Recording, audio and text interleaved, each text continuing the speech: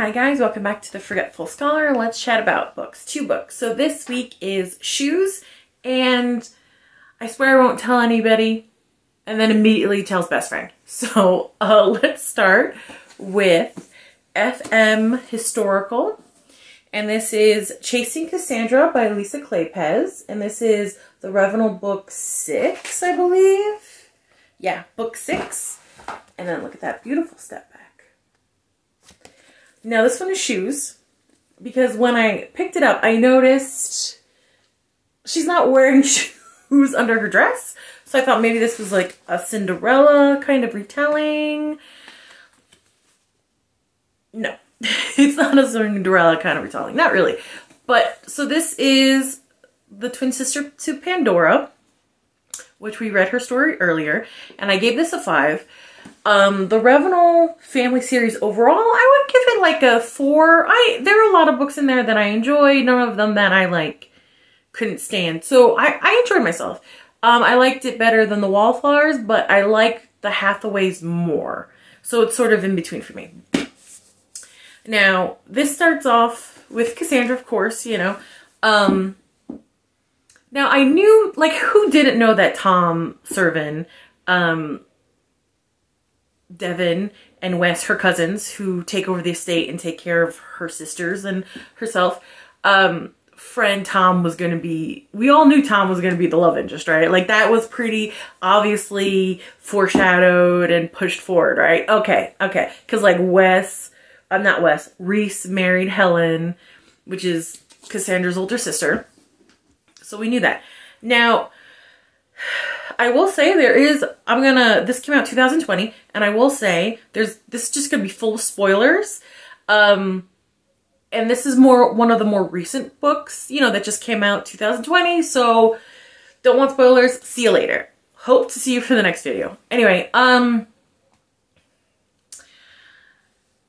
there is do want to give you a warning, like, I would say in the middle of the book, nearly smack dab in the middle of the book, towards the final third act, right? A little towards the third act, a little before, you know. She's not really courting, but there's this guy who's not Tom, who's interested in her. And when they're in the museum, he kind of pushes her into a dark room by herself and gropes her. And it's a horrible scene. I'm just giving you guys a warning because I like warnings.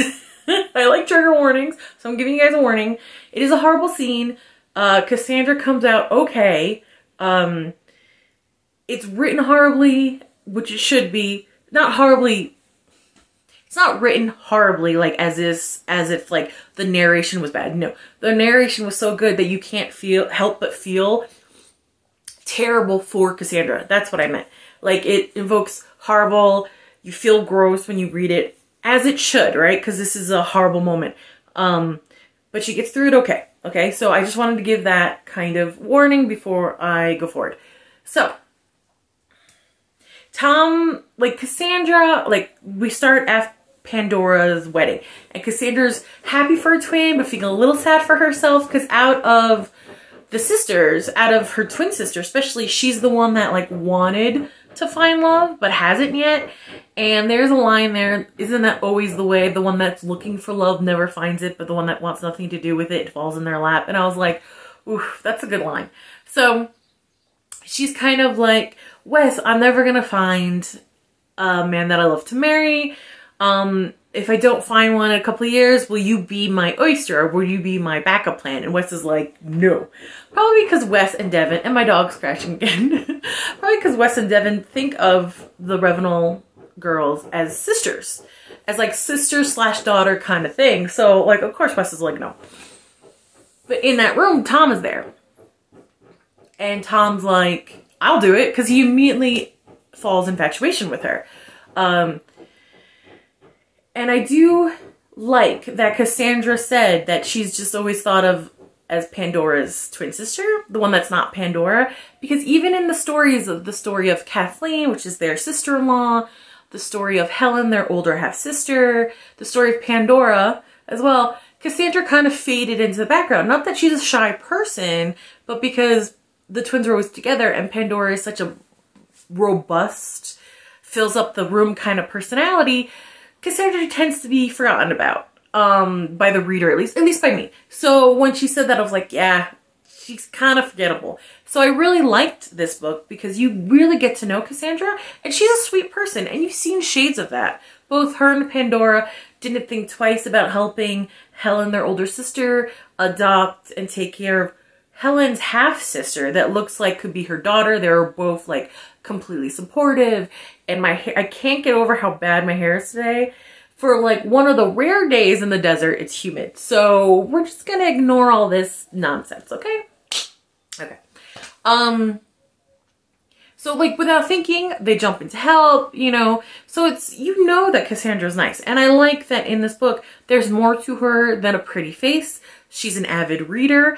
And I have been finding myself really enjoying books where the main characters bond over reading, whether it's like, what was that Julia Quinn book where the two main characters were reading a horrible romance novel where the mother was pecked to death by pigeons, and they were bonding all over how much they hated that book.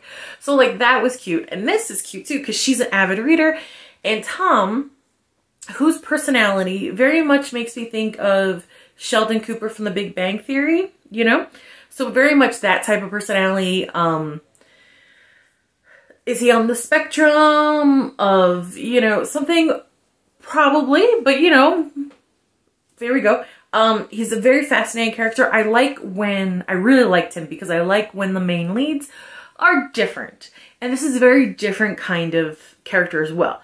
And I'm a sucker for like the guy, whether he's a tough warrior or he's so intelligent, he kind of pushes his emotions aside, but whatever, the guy like doesn't feel emotions. And then slowly, because he loves this woman, he starts feeling all the mushy and gooey love. And I'm like, oh, I love that trope. I love that trope. I eat it with a spoon. I love it. Anyway.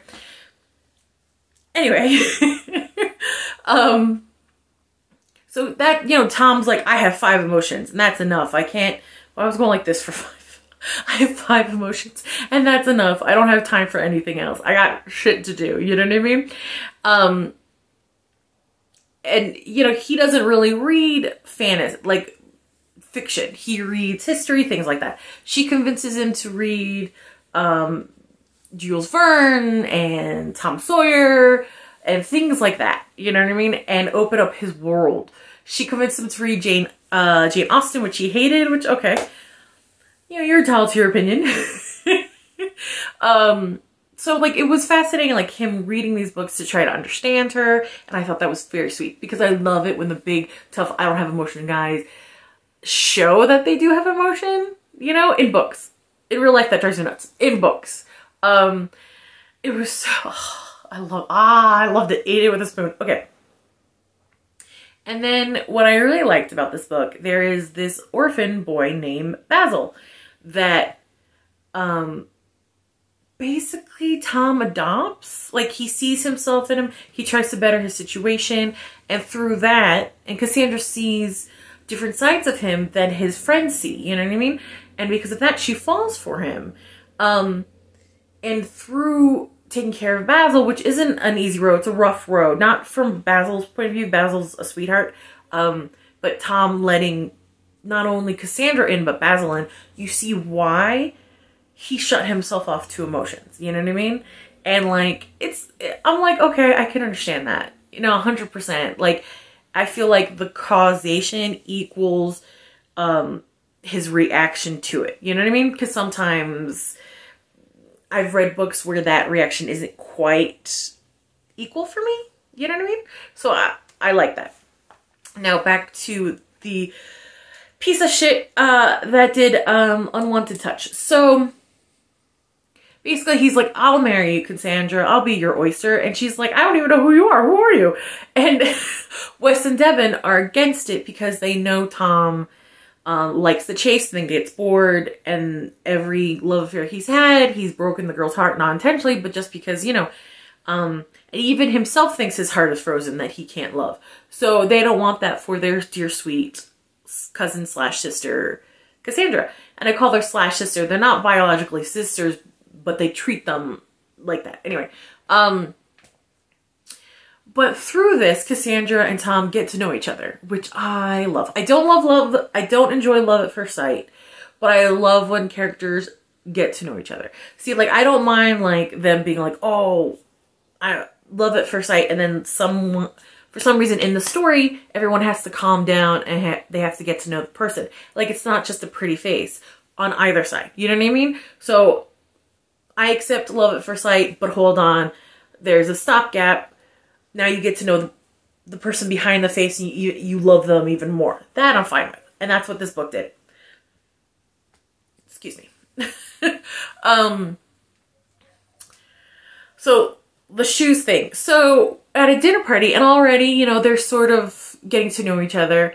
A couple of miscommunications on the way. You know, right away she kind of pushes his I don't feel anything boundaries, and he freaks out and backs up, which always happens in books that I feel in real life, right?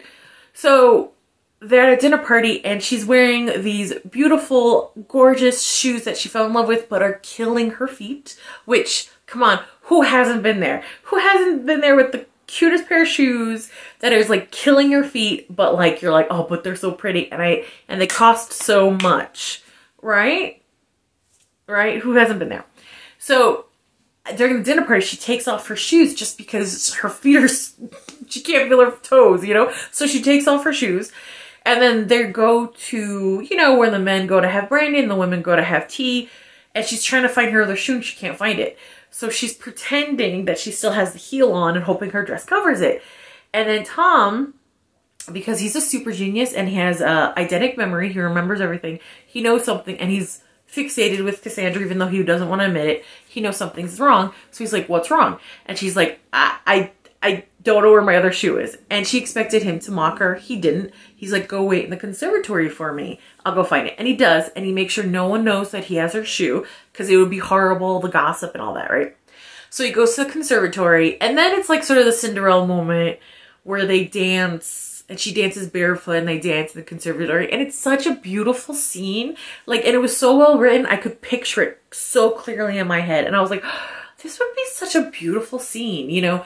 Like the moonlight coming in, her beautiful dress, barefoot, but trying to, like, on her tippy toes, and him in a suit, and they're just dancing among all these beautiful plants and stuff. Like, I don't know. I really like that scene.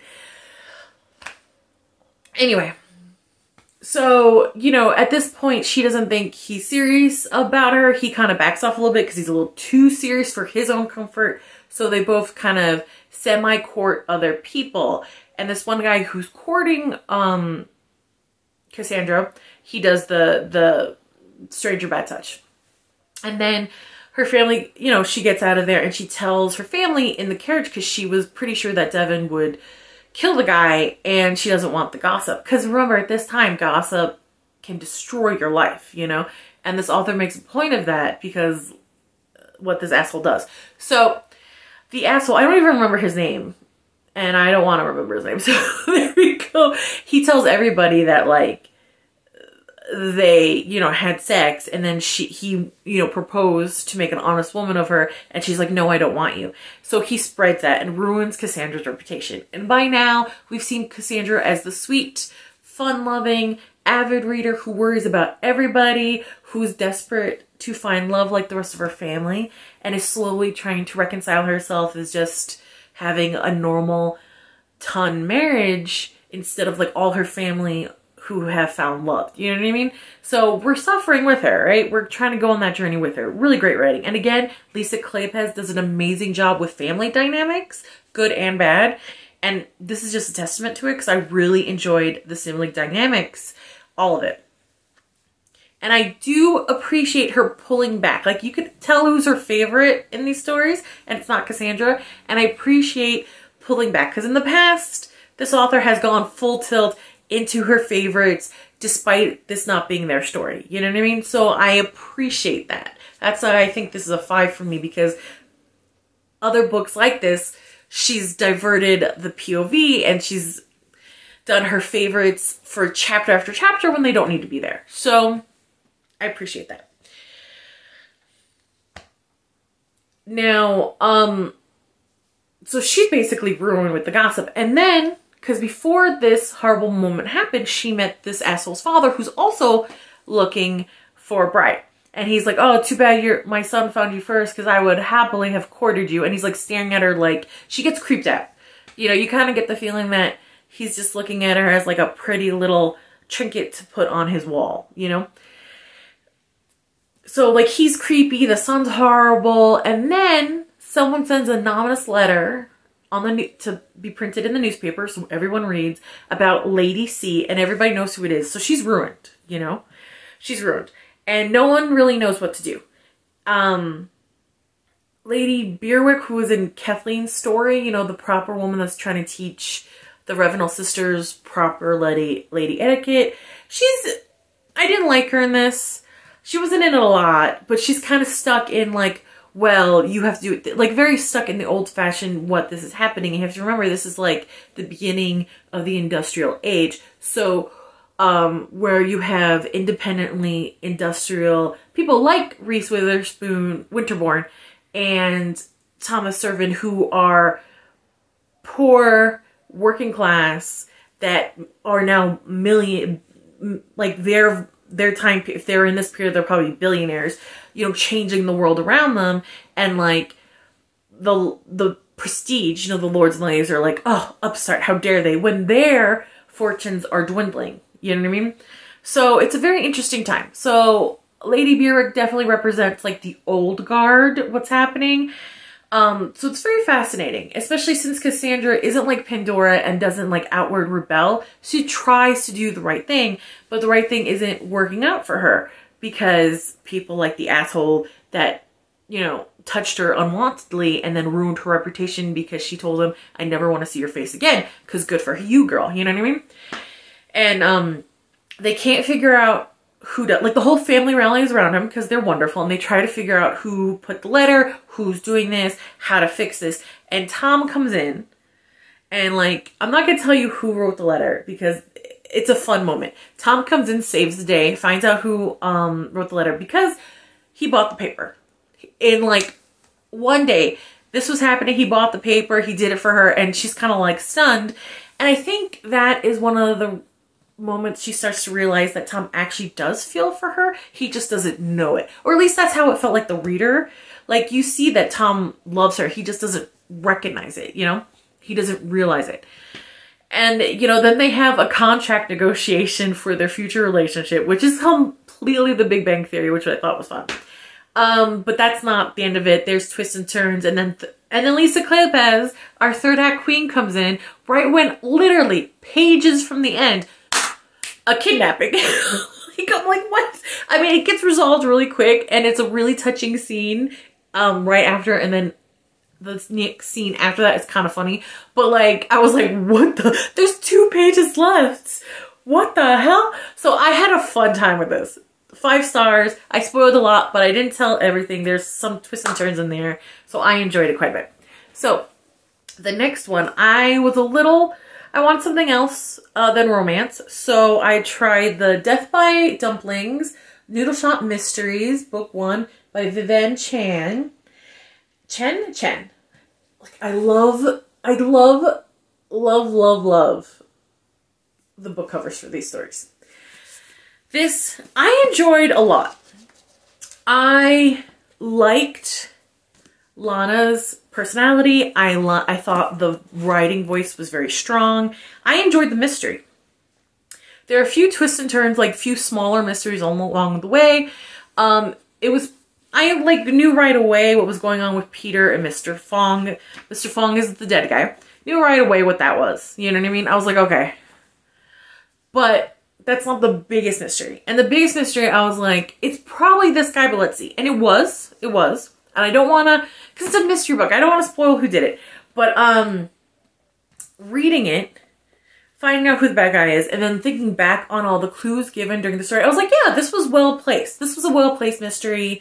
The solution didn't come out of thin air. There were clues leading up to this that the reader could follow. So 4 stars. I really liked the mystery. I liked her. I liked her friendship with her roommate, the dynamic between the two. I like the relationship she has with her family, because family isn't always fun times and sassiness. Sometimes they annoy the shit out of you and you love them anyway, you know, and sometimes you annoy the shit out of them and they love you anyway, you know? So it was a very different family dynamic, and everyone just trying to push her to find a boyfriend after her old boyfriend cheated on her was a little too real for me not to be like, oh girl, I feel your pain. I completely understand. That is annoying as shit. I get you, girl. You know what I mean? I liked how the reason why she decided to jump in and figure out what was going on. You know, Mr. Fung is dead and Peter is the suspect number one, that the police believe he's the guy. She's known Peter forever. She's like, no, he can't possibly do that. So she kind of unintentionally starts gathering clues, but also, you know, you get the feel that this is a really kind of closed off community. You know, an outside policeman's probably not going to get very far talking to, you know, the people in this Asian village. That's what the name of the shopping center is. You know, it's not going to work, you know? Again, this isn't a romance, it's a mystery. A lot of these cozy kind of mysteries have a romantic, like, subplot, and I get it. The cop, like, I get why she thought he was hot. I was like, oh yeah, I think he's hot too. Damn girl, you and me, we got the same issues. And also, like, I get that he was a jerk in one scene, and that propelled her to start investigating for herself. So she's like, he's an asshole. He's not going to figure this out. He's just going to blame this on Peter. I got to do it. I also, from his point of view, she is on the suspect list and she's like cozying up to him in a bar. If I was in his, you know, shoes, I would be like, what are you after too? You know what I mean? But also I'm a paranoid bitch. So there you go. I liked it, you know? But again, what I like, you might not like. And what you like, I might not like. That's fine. But I thought this was a hoot. I enjoyed myself quite a bit. I'm like, oh, I want to read the second one right now. But, you know, yeah, I had a blast. I liked Lana a lot. And I liked the kind of subtle sense of humor she had about herself in the writing. There was just sort of a...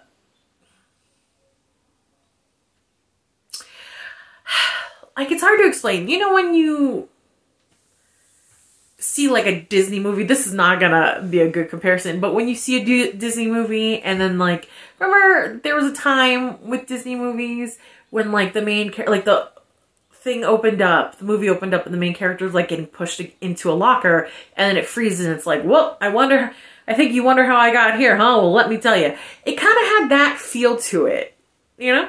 And we were all on her point of view, first person point of view. There was no jumping to random people, which I really appreciate because I find with mysteries that it's like a cheap device to make things more complicated than they have to be. You know what I mean? And to make the reader be more confused about who the killer is. If your murder plotline is strong enough, you don't need those cheap little tricks. You know what I mean? So I had fun. I enjoyed myself. I'm going to read more of it. I don't want to give too much away. I know I barely said anything about this book and I ranted like 20 minutes about the other one. Because this is a mystery. And there's a lot of twists and turns. Like there's a twist and turn with a strip club. There's a twist and turn with a art gallery. A secret love nest. This random bar called Zodiac that had drinks that I really want to try. Like Aries Flamethrower, I think that's what it was called. I'm like, I am so curious. You know, I could picture the shopping center, the Asian village, because where I grew up in New Jersey, there was something very much like that. You know, there was a manga store and a supermarket and like I could just picture that in my head when I was reading it. So maybe that's why I enjoyed it. I just could see it in my head really well because I'm familiar with a setting like that. Maybe that's why. I don't know. Lana had very sarcastic kind of tone to her, which you know I love. We love a sarcastic bitch. So I enjoyed myself. And there was like a little pug. She had a little pug every once in a while. So there we go. And yes, this is the, I swear I won't tell anybody, immediately tells her best friend. Because she's like to one of the people on her list. She's like, I swear I won't tell anybody. No one will ever know. And immediately gets in her car and calls her best friend and tells her exactly what happened. I was like, puh. Like, that's just... That was good. Okay. Well, I don't want too much time for me to get back to the real world. Like, comment, and subscribe, and I'll see you later. Bye.